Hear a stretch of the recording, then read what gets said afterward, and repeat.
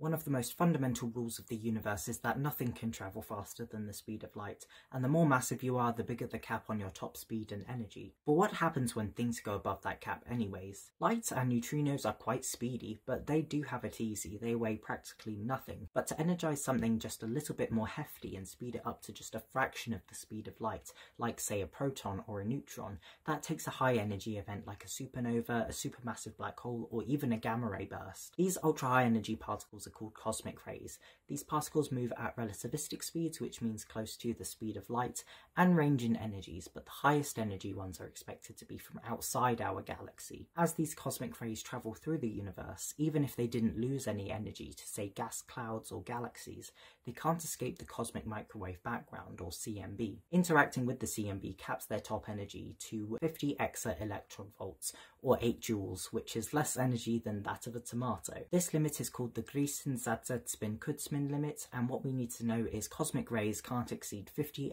electron-volts, so we shouldn't be detecting anything that crazy then, right? Wrong. The highest recorded energy of a cosmic ray belongs to the oh my god particle, which had a measured energy of a whopping 300 electron-volts. This is the GZK paradox, or cosmic ray paradox. It seems these particles are disobeying the laws of special relativity, which are some of the most unwavering ones in physics. So how do we go about solving this paradox? Well, it's actually pretty simple. First, the GZK limit assumes the cosmic ray is a proton, and while that's true 90% of the time, it can also be a heavier nucleus containing multiple protons and neutrons. It's very difficult to distinguish between these types of cosmic rays at the moment, so this is definitely a possibility. Secondly, it's possible that our equipment just isn't sensitive enough to detect at this higher energy, or maybe these particles were actually created nearby through some unknown event, so they haven't actually travelled far enough to need to even invoke the GZK limit in the first place. If they were very close, we'd hopefully see the event that created them,